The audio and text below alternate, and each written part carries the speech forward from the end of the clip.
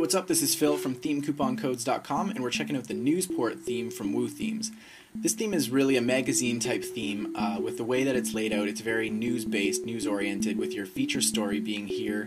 And all of your stories are backed up by imagery, which is very magazine/newspaper-ish. And you've also got this thing on the side here, which features all of your latest posts in your latest categories, and also more news stories here at the bottom.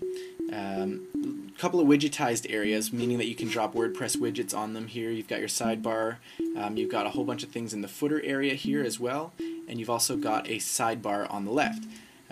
So basically it runs off of categories, the idea being that you're going to be posting a lot of content into different categories. And there's also the ability for you to have advertising here on the top, on the sidebar, which is a good way for you to monetize a site if that's the direction that you want to go in. So let's look in the back end. So here we are in the back end of the Newsport theme for WordPress. These are the settings that Woothemes have included for this theme.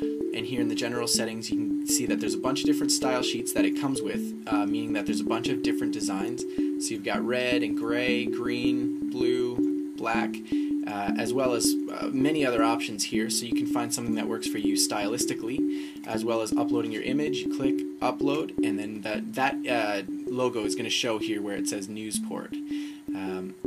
So that's the general settings area, and now you've got different layout settings. You can choose to show breadcrumbs, which are those things that will direct you through which category you're in. So you can see here it says you are here, and then it says home category, and basically the idea is that it's leading you back, so they're like breadcrumbs. On the popular posts area on the side, you can choose how many posts you want it to show and how many recent comments you want to show as well in the layout settings. In the category news boxes, you can also show how many posts you want it to show, and this is the home page on the right side. So you're showing news categories there on the home page. So a lot of cool different things that come with this theme to make it valuable if you're trying to set up an online magazine.